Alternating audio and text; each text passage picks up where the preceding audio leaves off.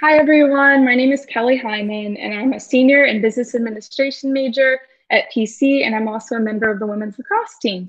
For today's SAM Club interview, it's my pleasure to host Jennifer Crabtree, who's going to discuss the pharmaceutical sales industry with us. Jennifer is a PC alumni who graduated in '96 with a double major in business administration and political science. She currently works for AstraZeneca. Welcome, Jennifer. Hey, thank you. It's nice to see you.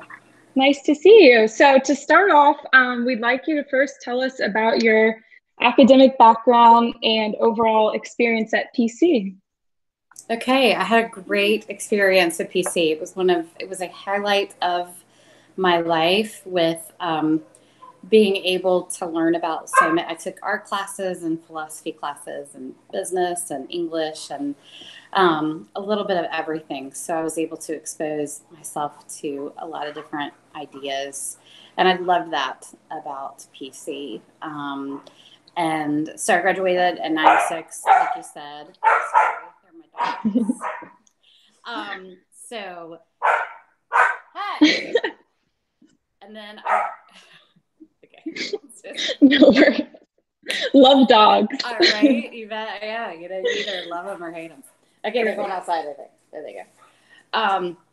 So yeah, and then I got my master's degree in counseling, which I did not pursue the internship, and I have not done anything with that. But there was a point with AstraZeneca where they were talking layoffs, and they actually laid off some people, and I was thinking, what's my next step? And that's what I was kind of thinking and going for there.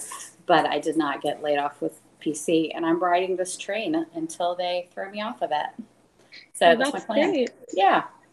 That's great that you have that different background and different things, and definitely that's something that PC kind of prepares us for. I feel like too. Yeah, I think that's definitely the benefit of a liberal arts education. So. Definitely. So our next question for you is, what is your professional experience before you arrived at AstraZeneca? So my very first job out of college, I sold insurance door-to-door, straight commission in the boonies of North Carolina, which I got to tell you, if you do that, you can get an interview anywhere because everyone is super excited to talk to someone who did that, because I was knocking on doors and had guns pulled on me and crazy stuff. But it was a year of like, wow, if I can do that, I can do anything. So, and then I worked for a company that sold copiers for a little while, which seemed like, for whatever reason, it just came along my path. And then I got recruited to then apply for AstraZeneca, and I started working here when I was about 25. Wow, well, that's a really interesting background and great. So what type of company is AstraZeneca, and what is your position in the company? So AstraZeneca is a pharmaceutical company, and the U.S. is based out of Delaware, but it's an international company, and our headquarters are in England. So our global headquarters are in England. I am what you would call a DSS, or a diabetes sales specialist. And so I sell the diabetes part of our portfolio, or I sell two of the drugs that are part of our portfolio there. I mainly call on internal medicine doctors and primary care physicians. So we have other teams that call on the endocrinologists. We have teams that call on the cardiologists and go to the hospital. We have respiratory teams who focus on primary care. And then we have respiratory teams that focus on pulmonologists. We have, within AstraZeneca, we have a big oncology segment. So we have a lot of drugs that are serving oncology patients, and I'm working also with vaccines. I mean, there's so many things that I don't even know that AstraZeneca is working on for our future. So it's pretty exciting and neat to be a part of. Right. That's really exciting. I've also heard they're working on some COVID-19 Yeah. solutions too. Well, we just had a we just had a paper present, and it basically improved people's immune system. So, Okay. and that's what they're kind of thinking, is to boost the immune system, and so that people don't get COVID-19, or then the symptoms are not as bad. So, so in every single person in that study, which I think there were 1,000, they all showed improvement, which is like remarkable and never happens. So it's pretty cool. Wow, that's really awesome to be a Yeah. part of. Yeah. So our next question is, what sales tactics do you use when you're meeting with customers? So do you use storytelling, or what kind of tactics do you use? I usually find out really bad things about them, and then I bribe them. I'm just kidding. Right. I'm just kidding. Right. So I think the most important thing is one of the most important things that I do is build a relationship with these people. The jobs that I had prior to AstraZeneca were not about relationships as much. It was about like get the sale and get out of there.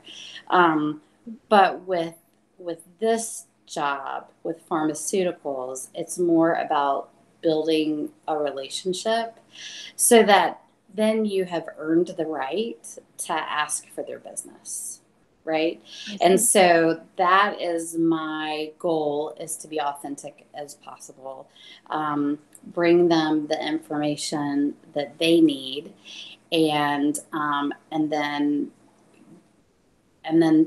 ask for the business. Now, you mentioned storytelling. Actually, connecting emotionally has been found to be a very persuasive way to talk to anybody, right? So if you can, you can just look at our commercials, especially nowadays, like that Google commercial on at Christmas. Right. It's ridiculously like emotional. So if you can connect emotionally, whether the solution that you're providing for patients, you're connecting really on that patient type, because most of the time the doctors can think of patients in their head immediately that are just like the patient that you're talking about, that they can help, and help them live a better quality and quantity filled life.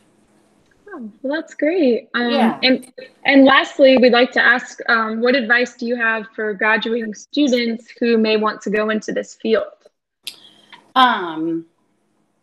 It's so different than when I kind of got into it. And it's one of those things, it's like the pendulum swings. Like sometimes companies are hiring big time, other times it is on more of a hiring freeze. So a lot of it depends on the company and what drugs they have. Is that something, do they have the drugs right now?